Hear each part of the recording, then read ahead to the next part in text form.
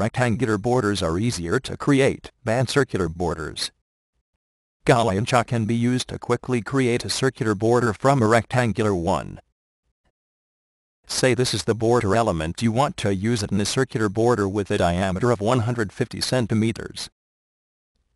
First create a canvas with the same width as the diameter, that is, 150 centimeters, but 4 times as tall, i.e., 600 centimeters.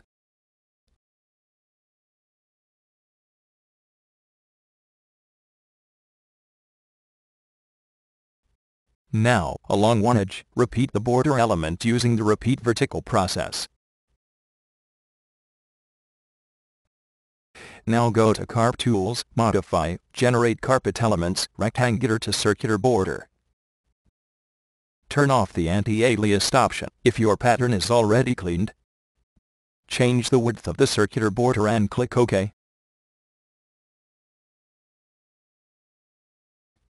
Now go to Edit and click on Select Layer Elements to select the circle only.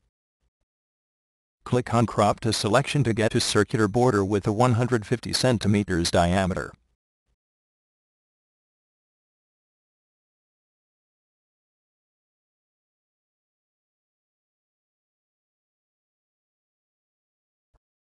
Write to support@galaincha.com.np if you have any further questions on creating a circular border.